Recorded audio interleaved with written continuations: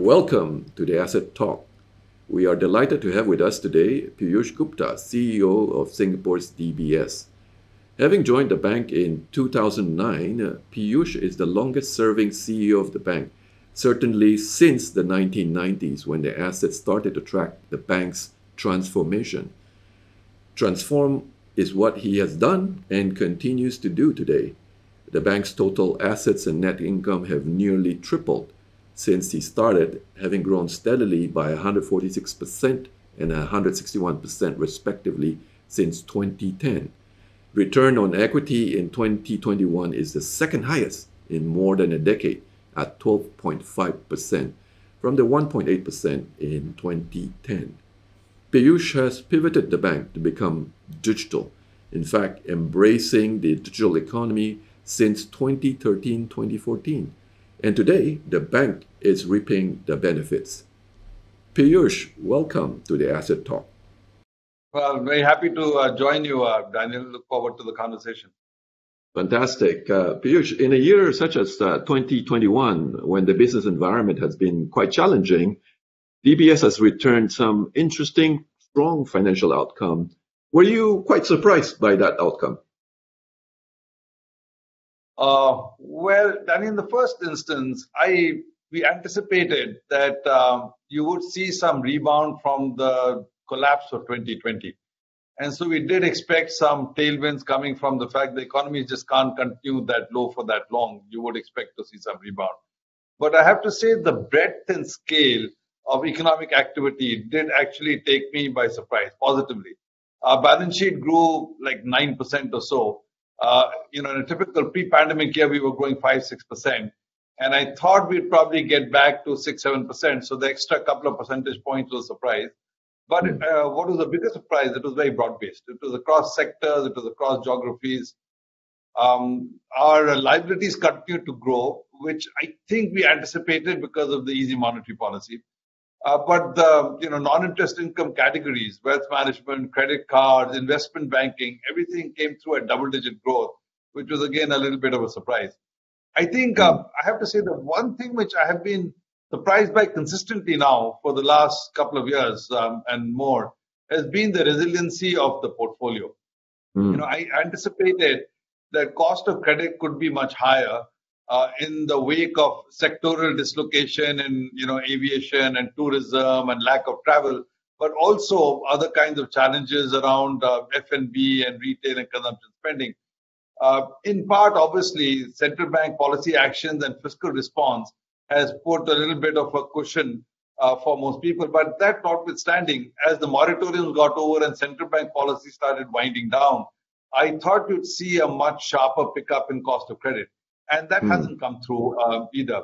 So I have to admit that if I had to choose one area I was surprised by positively was that the NPLs and cost of credit were actually fairly well contained. You mentioned cost of credit, Piyush. Is there expectation that it could turn the other way, given what's going on in the world today? Well, I would say that the answer to that is yes. And there are 2 or 3 specific drivers that you have to keep a close eye on. The first is going back to the resiliency of the portfolio. Typically, in slow economic environments, the portfolios that you need to watch are the SME portfolio, small and medium enterprises, and the unsecured consumer book. Now, these, like I said, were more resilient than we expected. And I think apart from government support, they were also benefited from the effectively zero interest rate environment. So cost of debt service was particularly low. As interest rates start going up, and that's been well flagged at this stage, you would expect that cost of debt servicing to start proving to be a little bit more challenging for both of these sectors. So you should expect to see some, give back from that standpoint. The second thing that's happening, which you got to watch, is inflationary pressures. It's quite clear that apart from the idiosyncratic increase in gas and oil and the energy complex, you're seeing the impact of the war flow through in all kinds of other primary goods, softs, food, metals, etc. So as your input costs are going up, second, wage inflation is coming through, and wage inflation is typically very sticky. So I worry that again, sectors like the SMEs will find it very hard to pass on that inflationary impulse into their own pricing, in which case their margins will start getting squeezed. So that's the second driver you need to watch, which is the impact of the inflation impulse, and particularly, like I said, the energy complex and the food complex. So that's the second uncertainty as you go forward. And the third, of course, I think you will see a lot more idiosyncratic risk, both from geopolitics as well as from unusual situations. The FT, for example, last week was, all over about this nickel trading company. It's actually not a nickel trading company; it's a nickel producer. And so somebody like the nickel producer is doing the right thing, hedging their production. But when you see such extreme volatility in commodity prices, it tends to create challenges in liquidity and margin calls, etc. And you could see more idiosyncratic situations of that sort. So I would put all of that together and say this year is going to be a fairly choppy year. You've got to keep your eye very closely on the portfolio. Piyush, you're right. We're heading into quite a bit of volatility, and remaining agile will be quite important. Now, in terms of DBS, we've seen that during COVID in the last 2 years, there's been a lot of activity in terms of M&A, most recently with your purchase of Citi's consumer banking business in Taiwan. I'm curious about this, particularly in terms of whether you looked at other units of Citi which are selling consumer banking, and perhaps why you did not proceed with the others. Thank you. Well, Daniel, yes. The short answer is we did. We looked at the Citi, units in the locations where we already have a banking license and a franchise, because, as you know, the sale did not come with the license. And therefore, there's some countries like Thailand or Malaysia which were ruled out for us. We don't have licenses over there. But we looked at India, Indonesia, China, and Taiwan, the 4 countries that matter to us, and where we already have a banking presence and license. Now, of those, for various reasons, in some cases scale, in some cases value, in some cases just bandwidth, we chose not to proceed in 3 out of the 4. But Taiwan is something that made a lot of sense to us. As you know, I used to run the Citi business in the region 10, 12 years ago. And I've always fancied the Taiwan business as one of the crown jewels of the Citi Asian empire, both their wealth franchise as well as their credit card franchise. And, when you looked at the range of business, the opportunity and the possibilities, and what it does for us in Taiwan, it gives us scale, it makes us the dominant player among the foreign banks. It just seemed sensible to focus our energies on trying to do that one trade. I wonder, Piyush, is there a benefit from the consumer banking side, let's say in Taiwan, that can help with, say, corporate banking? Well, Daniel, as you know, the big challenge for foreign banks, international banks in any market, to grow the corporate banking business is typically funding.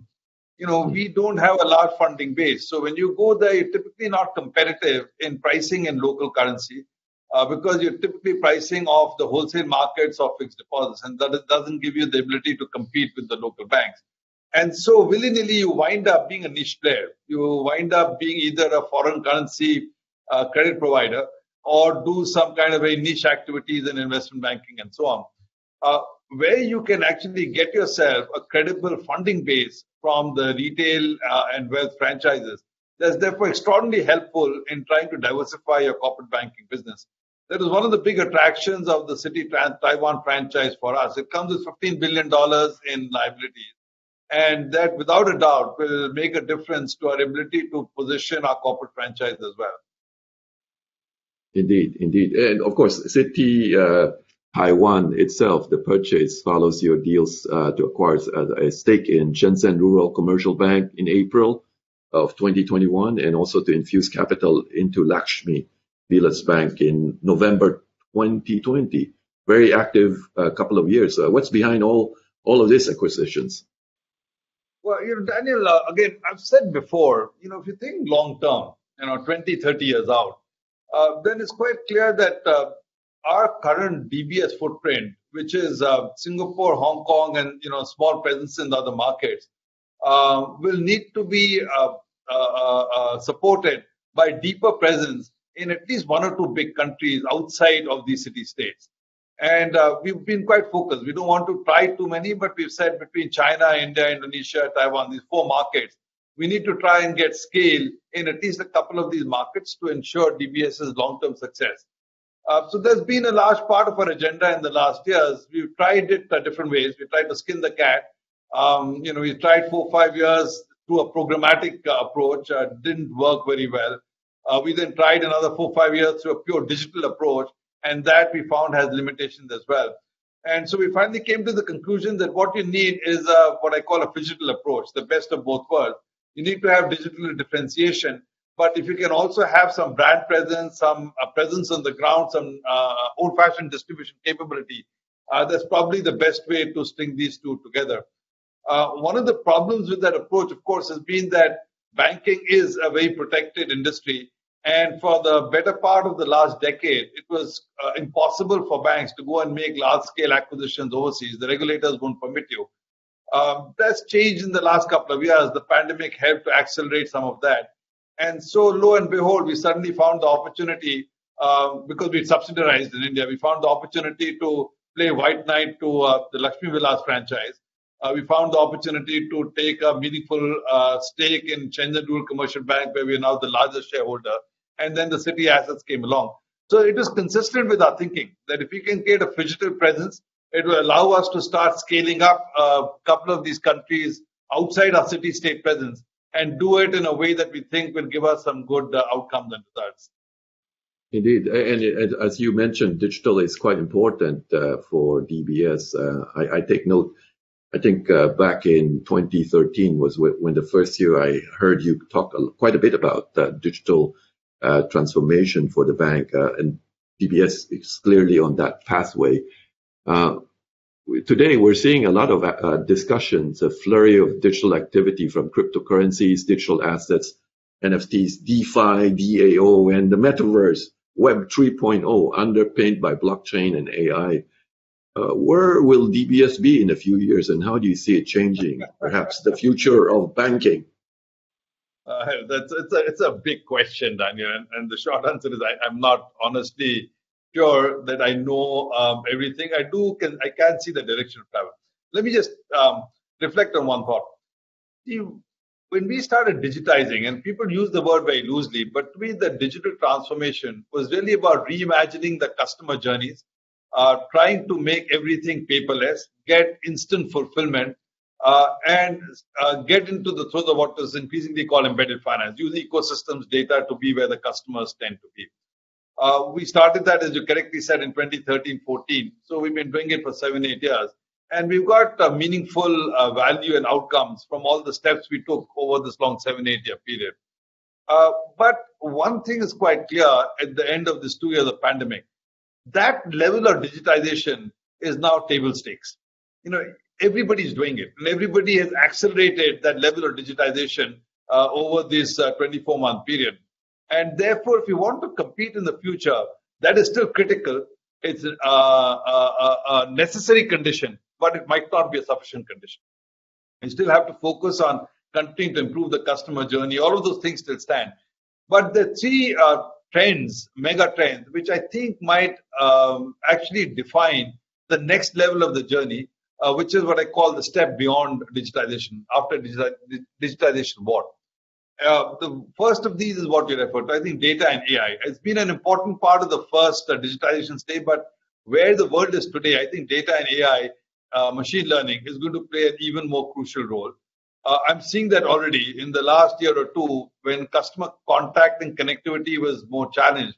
We relied more and more on data. Today, we have hundreds of machine learning models running in every part of the bank. And we're beginning to see the value of those come through, whether on improved revenues or improved costs or even improved credit. So I think that will continue to be a big driver of the future. The second big thrust, I think, will change everything is blockchain. The blockchain is reach tipping point. It's reached tipping point because the technology itself, a distributed ledger technology, which calls into question the previous arrangements of hub and spokes, and allows people to transact from person to person or company to company. I think that is fundamentally very powerful. I'm going to come back to that idea. The third thing, which I think is likely to make a big change, is AR VR. I mean, when you have 5G and the bandwidth availability, with some of the new developments on being able to create artificial and virtual worlds, you can see the impact of that in the gaming world already. But I think you will see more of that in what people are loosely calling metaverse. So the form factor of being able to operate in not a 2D but a 3D world, I think that could have some fairly important consequences for the way the world is going. So we take these three. I've already talked about AI and machine learning. We're already doing a lot of that. It's not an easy journey, by the way. We've been at the journey now for 4 or 5 years. The big challenge with that part of the journey is data. You've got to get your hands and get the data stuff right, which means the data architecture, the data cleanup, the data governance models, the metadata to describe the data, the responsible use of data practices. It's not an easy journey to go through. We've done 4 or 5 years of that, and I'm fairly confident that that will put some more daylight between us and many other players because we've taken significant steps in that journey.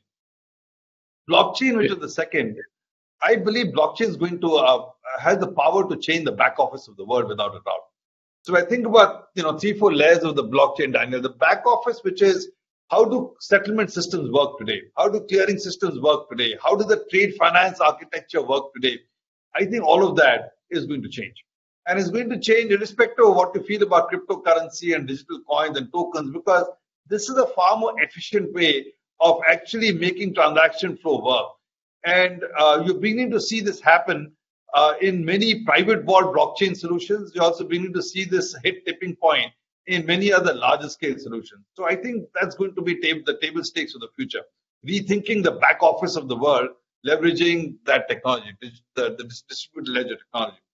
But on top of that, I think the second thing which is very likely to happen is asset tokenization. I do think, if you think about the history of, I'm calling money, but you think of more stuff, technology leads to a change in the form factor in the way you think about value and transfer value around. It's happened in the past from, cowrie shells to physical gold coins to paper money and so on, to credit cards and plastic. So it's not unreasonable to assume that as technology evolves, the form factor of value could change. REITs are a great case. You took a building and then you sort of unitized it and you distributed it in REIT form. When you think and put those ideas together, form factor value can change, and you can already know how to securitize and unitize assets. I do think tokenization will play a big role, and tokenized assets could become quite compelling. As you think about the future, I do think when you take ideas like money, and that's the third level, I think private money is not easy. And I don't think you'll see a lot of private money. You will see the bitcoins of the world, but I don't think they'll fulfill the old-fashioned role of money as a medium of exchange and store as a unit of account. But I do think that even as a store of value, you will start seeing some things like Bitcoin. I do think public money, which is fiat money backed by central banks, that could take this new form. Central bank digital currencies, cross-border, digital monies. I think those could definitely happen in the next years to come. So I think blockchain has got some real possibilities of driving change, both at the base level, at the tokenization level, and then eventually in some forms of money too. And finally, the last comment of metaverse and stuff like that. If you think about the success of gaming today, the 3.2 billion people who play games, virtual games, versus 2 billion people who play physical sport. So it's already a big population out there. And if you look at the quality of some of these games today, you have virtual reality already. If you think about Squid Game, that really popular Netflix movie last year, my own insight on that is a large part of the success of that movie was it effectively brought this virtual world to life for a lot of people. So I do think you start finding more and more use cases where people want to be in a decentralized or sandbox kind of world, and you will see a lot more use cases around that too. And therefore, if you ask me where are we going and what is the bank of the future and DBS of the future, I can't necessarily tell you. Will it be different from where we are? I think there's a high likelihood. And the way we are playing the game, therefore, is to make sure we have enough irons in the fire, enough focus in the fire. So we understand what's going on. We build the skill sets. We are leading some of these things and hoping that if one of them takes off, that'll be great. Even if they don't, it'll allow us learning and allow us a seat at the table.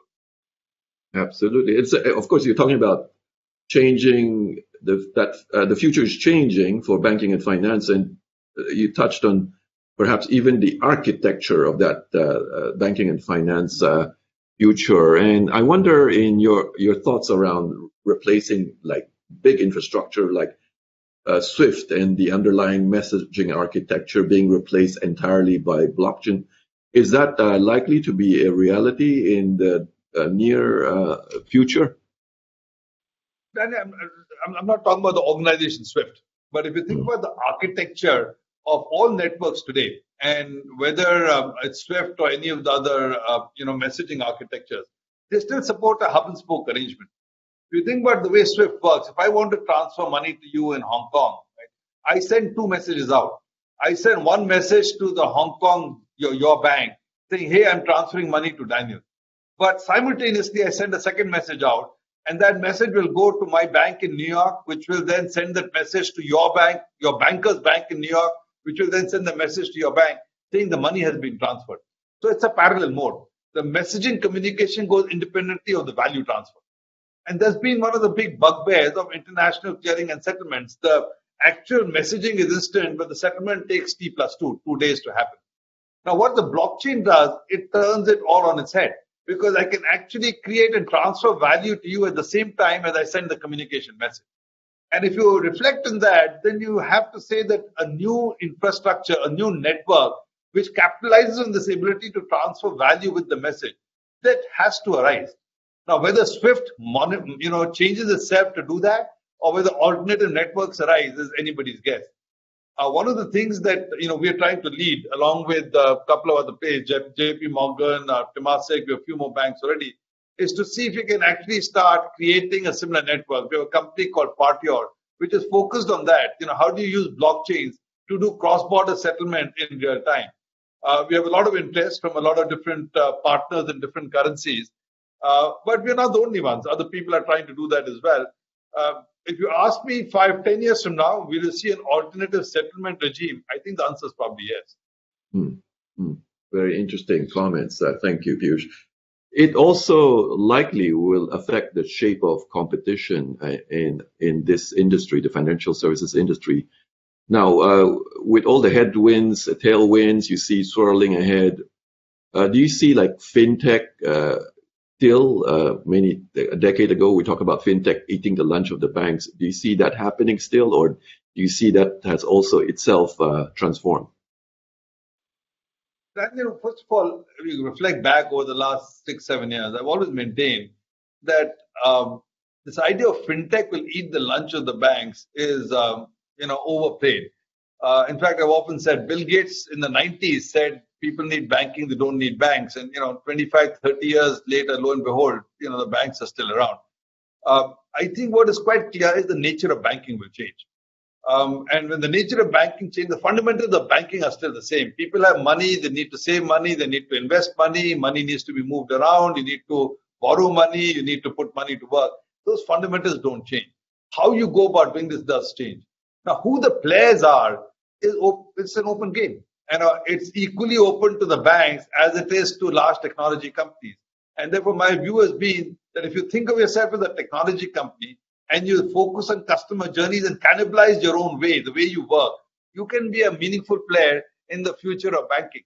So if you look at the world today, most of the banks are transforming themselves to be able to offer the same technology and the same technology solutions as the Googles and Amazons and Aliyahs of the world are. I think the future belongs to the people who have the capacity to be nimble, the capacity to adapt, and the capacity to embrace new technology in fulfilling customer needs.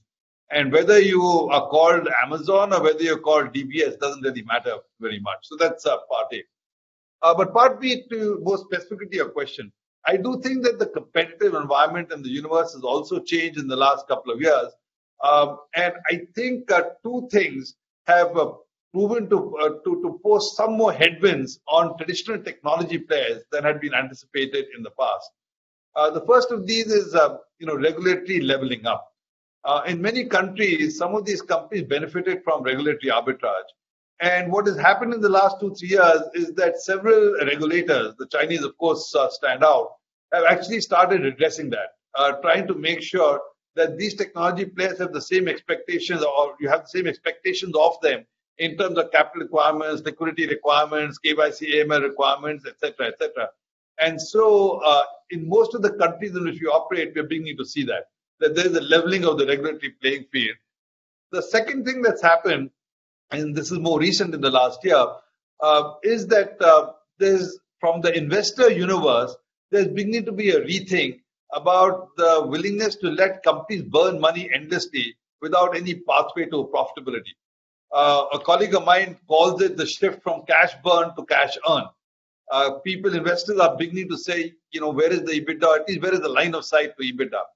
And once that starts happening, you can see that many of the biggest tech companies are beginning to see dramatic drop in values and valuation, which means they don't have this unending pool of money which they can just take and burn.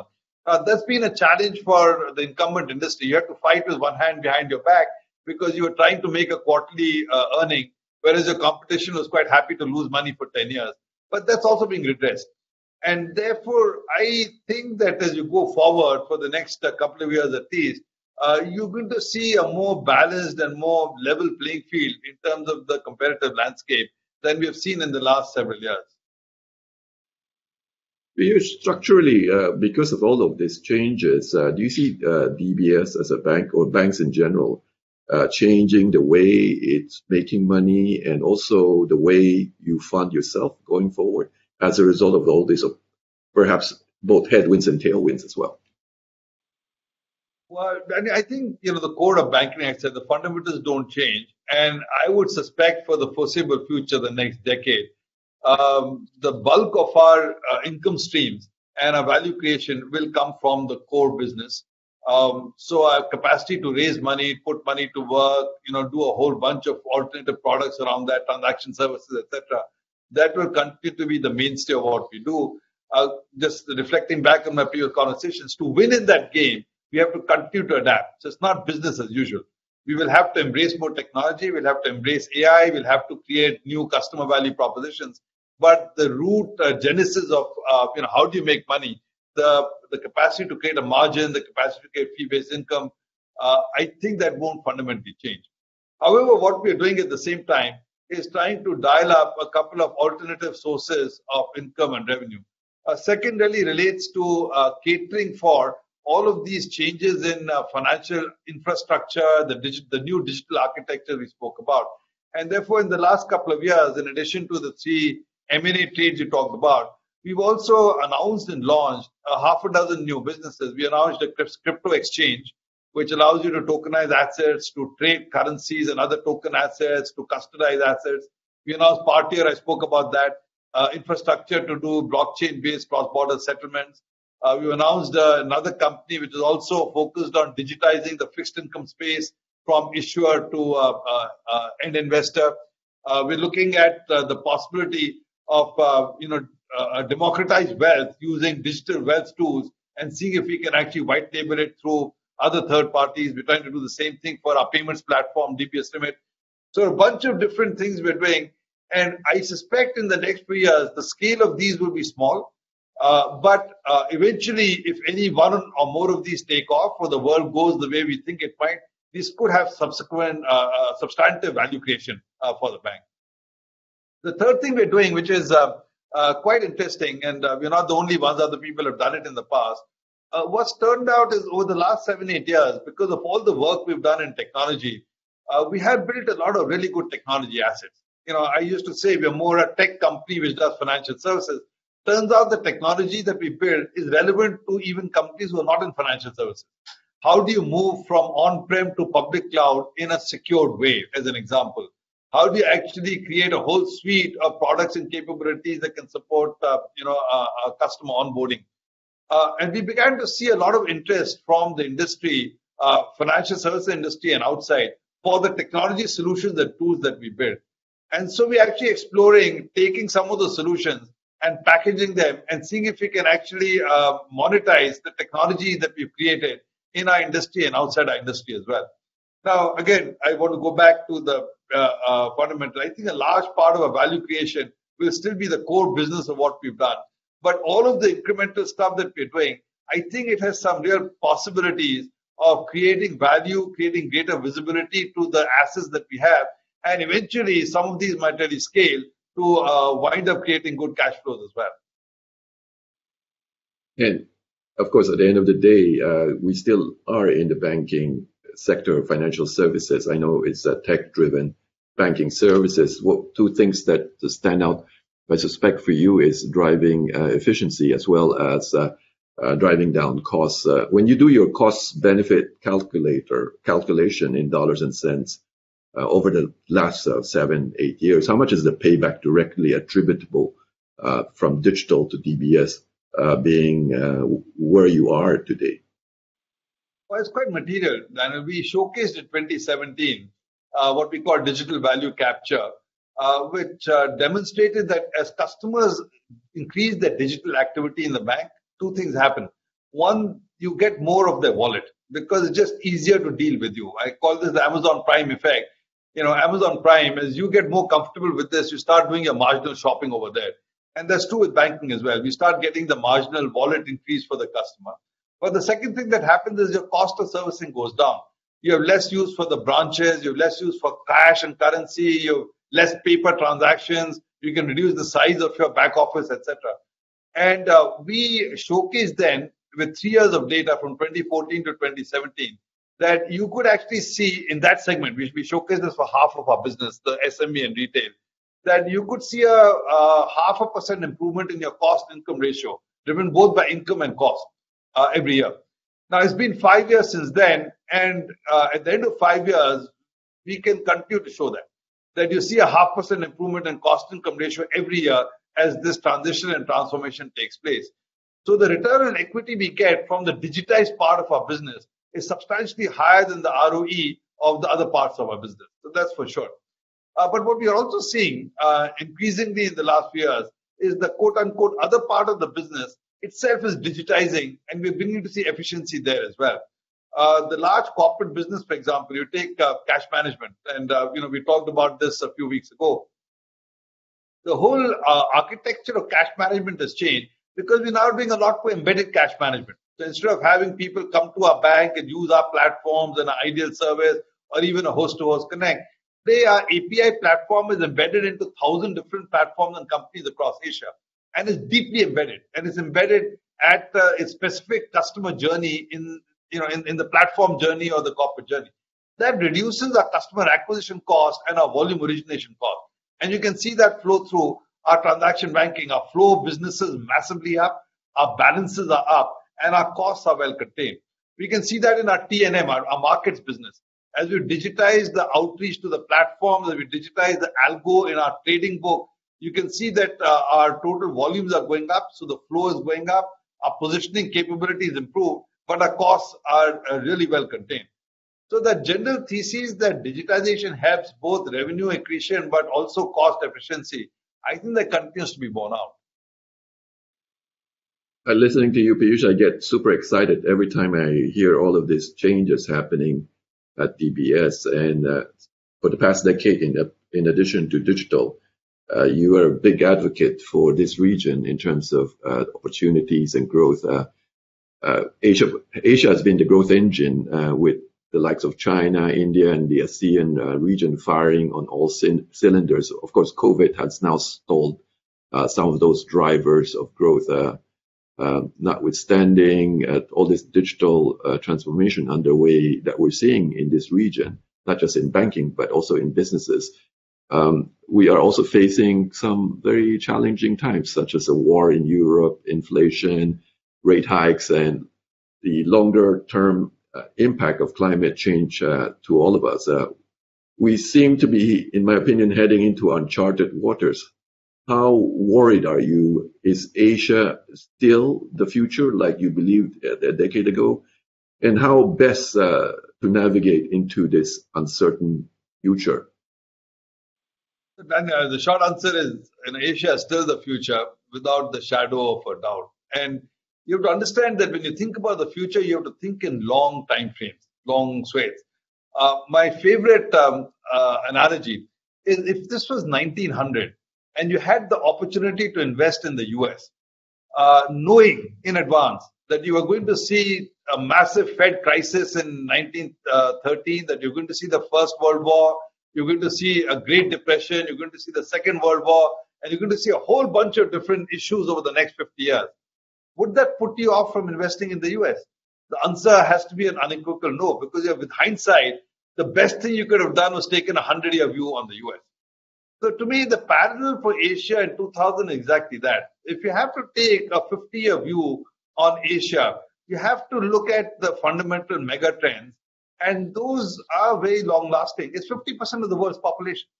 Remember, for hundreds of years, till the 17th century, this was the focus of, or the centerpiece of world's GDP. China, India, Southeast Asia. With 50% of the world's population, with a massive resource base, with a young and growing population, with wealth accumulation, I think over a long period of time, Asia is here to stay. It's not going anywhere. On top of that, as I said before, Asia from 1980s to call it 2010, the big story of the Asian tigers and the Asian dragons, and then even China, was Asia was the factory of the world. And it's true. Asia took 30 years as factory of the world to start really driving an export-oriented strategy. Well, what's quite clear, certainly in the last 10, 15 years, is that Asia is not only a factory, but is now also the marketplace of the world. If you look at most of the growth in the last post-GFC, 2009 to 2022, it's all been self-generated. The fastest growth in consumption has been Asia. The fastest growth in retail spend has been Asia. Even though the US has geopolitical tensions with China, when you look under the hood and you figure how many of the US companies are pulling out of China or pulling out of the region, precious few. And the reason for that, it's the biggest market for the next 10, 20 years. How would you pull away from your biggest market? So I think the mega trends, the demographics, the technology shifts, the wealth creation, I think those favor a long-term Asian century. I don't think, well, at least the next 20, 30 years, I think they're going to be here. Now, having said that, the reason emerging markets are difficult to handle is you go through ups and downs. You go through cycles. And in cycles, you have to have the nimbleness and the adaptability to pace yourself. Sometimes you push your foot on the pedal, sometimes you take it off. If you do it cleverly, then you don't have to exit the market. You can be there for the long term. In most countries, the companies who've been able to take it and have the wherewithal and the capacity to be there for the long term have eventually benefited. Many companies don't do that. You sort of come in and you go out. And if you take a come in and go out strategy, a lot of times you miss time. And it's very hard to sort of go back and rebuild positions. One of our own strengths, I believe, at DBS is because we are centered over here. This is our backyard. We have, the shareholders who have the willingness and capacity to take a 20-year view. I think it gives us the ability to do that, to take a 10, 15, 20-year long-term view. And in that kind of time frame and construct, as long as we don't stub our toes very badly along the way, I think we'll do okay. Piyush, thanks for sharing the vision of the future and giving us a lesson of the past. I like that, right? We got both the future and the past. My last question is, DBS going to be in the metaverse next year? Danny, we kicked it around. Should we, buy some space on Decentraland or Sandbox? And I figured at this point in time, I couldn't really come up with a good use case for it, other than, putting my portrait over there and saying we're cool.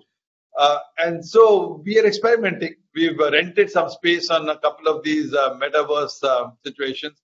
But we're also, apart from actually putting a property in the metaverse, we are crafting a lot of other metaverse kind of solutions. One of the use cases for me is that many of these things in the metaverse are using NFTs. And the journey to convert from fiat to crypto to NFT and back is a clunky journey. So that's something that we could look at saying, can you streamline the journey as an example? So you don't really have to have a face in the metaverse to play in the metaverse, is my point. And we're looking at options and alternatives. In fact, like I said, we have a few things we're working on right now. Let's see what plays out. Wonderful, Piyush. Always a pleasure. Thank you for speaking to us at the Asset Talk. It's been a very stimulating conversation, as always. Please continue to stay safe, Piyush. And I hope to be able to come to you in Singapore before too long. Okay, I look forward to it. All right. Bye now. Cheers. Bye for now. Thank you so much, Piyush. We've been listening to Piyush Gupta, CEO of DBS, sharing his insights on the bank, the future of the industry, and also a quick history lesson on why Asia is still the future, despite plenty of headwinds that may discourage the faint-hearted. Thank you for joining us on another edition of the Asset Talk. Please keep in touch till our next broadcast. Continue to stay safe and take care of each other.